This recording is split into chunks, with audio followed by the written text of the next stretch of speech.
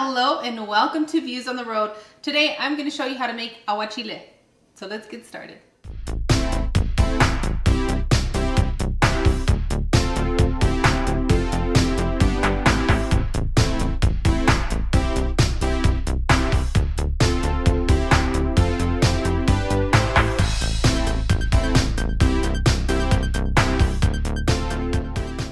In this bowl I have about 30 to 40 shrimp. I bought a big bag at Costco. I went ahead and I cleaned them up, deveined them, washed them. So you're not just cleaning this side, you gotta clean both sides, but if you're lucky and your shrimp doesn't have that, then you're set. I had somebody comment to me to say, never in my life have I seen shrimp where you have to devein on both sides. Well, I think he had fancy shrimp or something, I don't know. My groceries store one, yeah. The only time I don't devein my shrimp is when I do the crispy fried shrimp, because that's pretty hard to do. I mean, but you can. You can. Make it comfortable for your home. And you still have to rinse them right after you do that. Mm-hmm.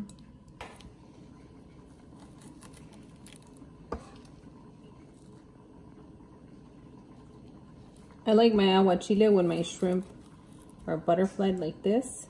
I just think it looks a lot prettier.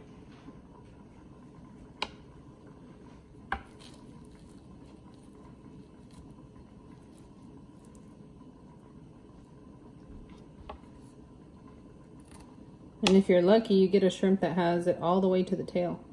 Why is that luck? Because that means you have to do extra work.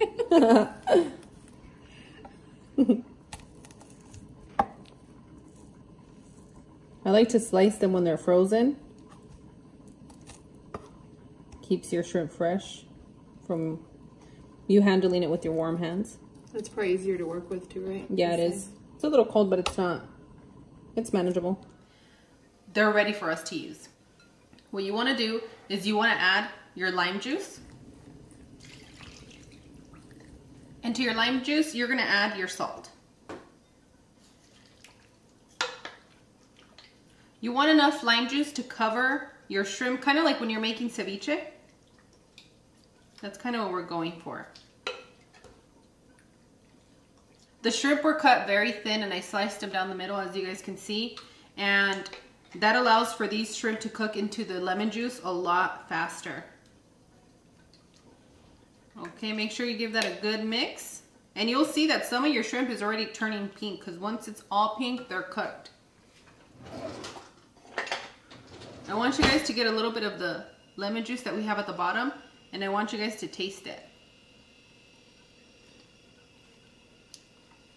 You have to figure out if the saltiness in there is good enough for you. For me, I'm gonna add a little bit more salt. It's like 1/4 of a teaspoon. Not that much. I switched my salt out, you guys. Yay.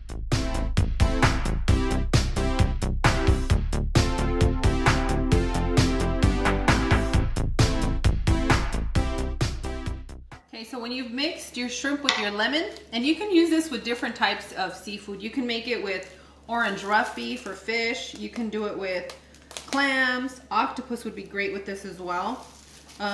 It's gonna be up to you what kind of seafood you wanna use, but it's always best with shrimp. I'm gonna go ahead and place this in the refrigerator for about 15 minutes so it can stay nice and cold and fresh while we get to our next step.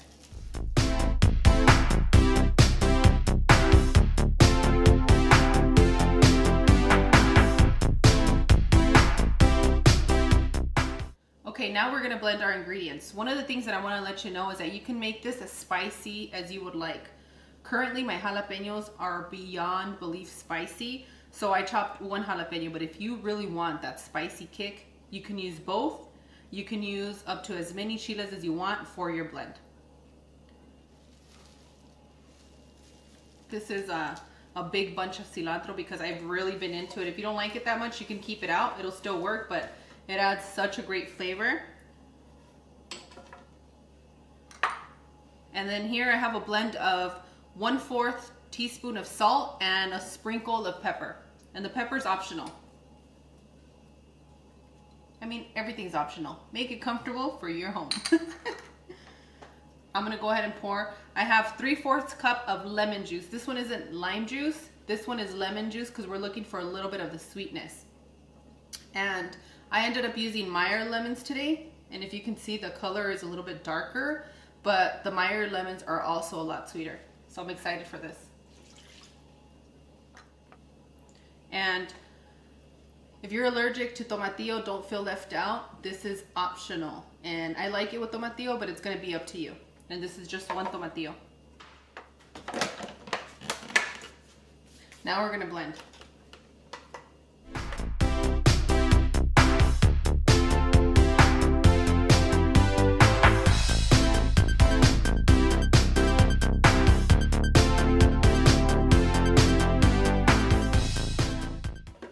If you have a lot of chiles in here and you have a lot of cilantro and it's not blending, you can add a little bit of water. Don't add more lemon juice because they're gonna overdo it.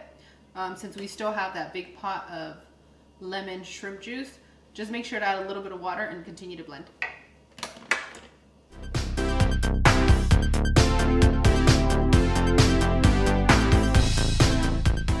If you don't want to use the water, the other thing that you can do is, what do we have here?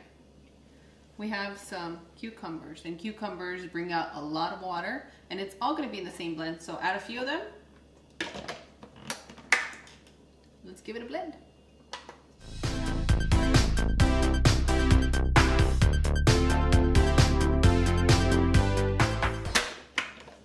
Oh, spicy. Mine tastes delicious. It's spicy, but not too spicy, but it's definitely missing a little bit of flavor that the Serrano brings. So I am only using a little bit. It's gonna be up to you guys.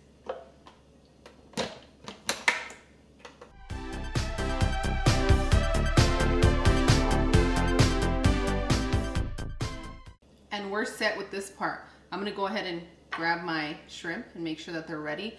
The other thing I wanna let you guys know is that while you're blending this, there's different types of agua chile that you can make. You can put some pieces of mango in here and blend it. You can put some pineapple and blend it, and it's just gonna give it more of a fruity flavor, but it's still gonna be really, really good.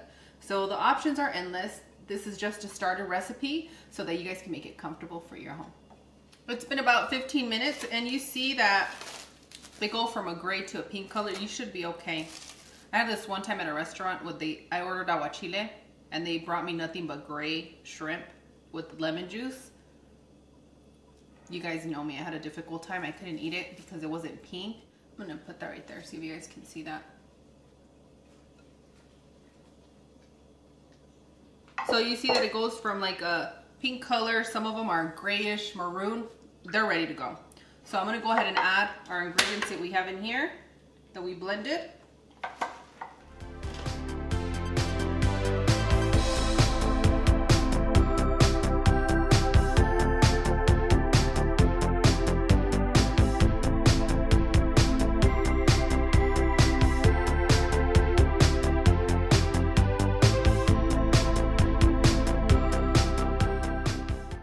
So once you pour your ingredients, just begin to mix.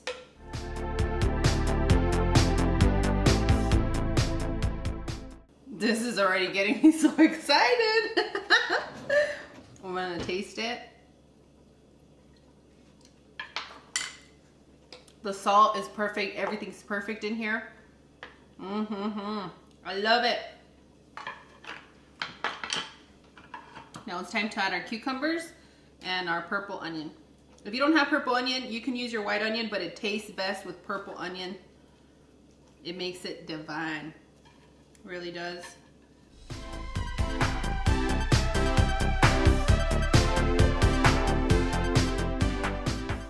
That's just so beautiful, the green in here. It's so colorful. And if I see a green, I know it's healthy, so I get even more excited. Or maybe it's all that powder green stuff that I've been drinking that I show you guys on Instagram that has me like so excited for green now. Okay, so what I'm gonna do is I'm gonna pour it into my dish.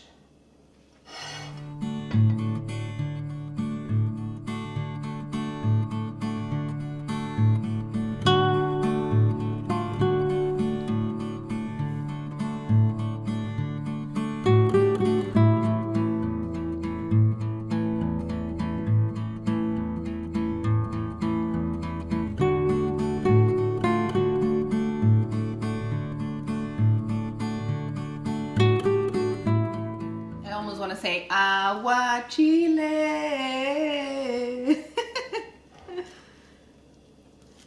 Okay, we're gonna give this a taste.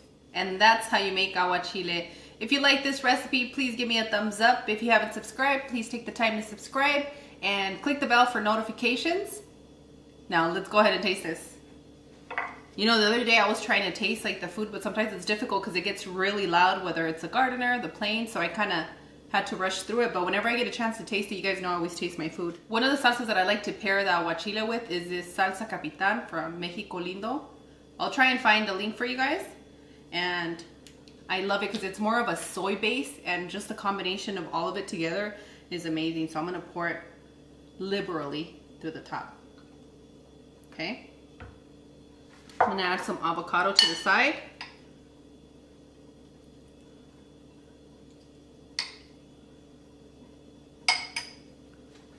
And I like to eat it with some corn chips, or you can put it on a tostada with the whole blend. And let's give it a go. If you guys make any of my recipes, please make sure to send it to me on Instagram and Twitter so that I could post them just like this.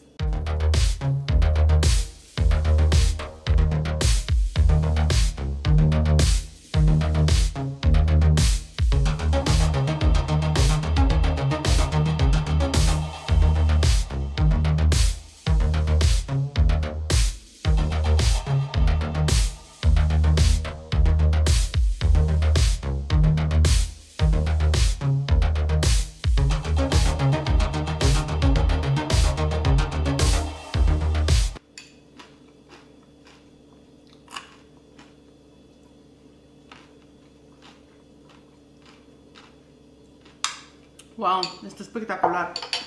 That was spectacular. I think this is so refreshing and great for spring, summertime, or any time of the year. Just so good. One of the things, if you guys don't have access to this salsa, you can use a little bit of soy sauce, squeeze in a little bit of lime, and add a little bit of tapatio or your favorite hot sauce. Mix it up and add it to it. It's going to give you the gist of what this salsa is. But I highly recommend you guys try this recipe if you like seafood. It is so, so good. And on that note, I want to thank you guys so much for being part of the club, and I'll see you guys on the next one. Bye! Adios! These strawberry filled croissants look divine. I'm going to test them and see how good they are. Let's give this a go. Has a little bit of strawberry filling, not as much as I would like.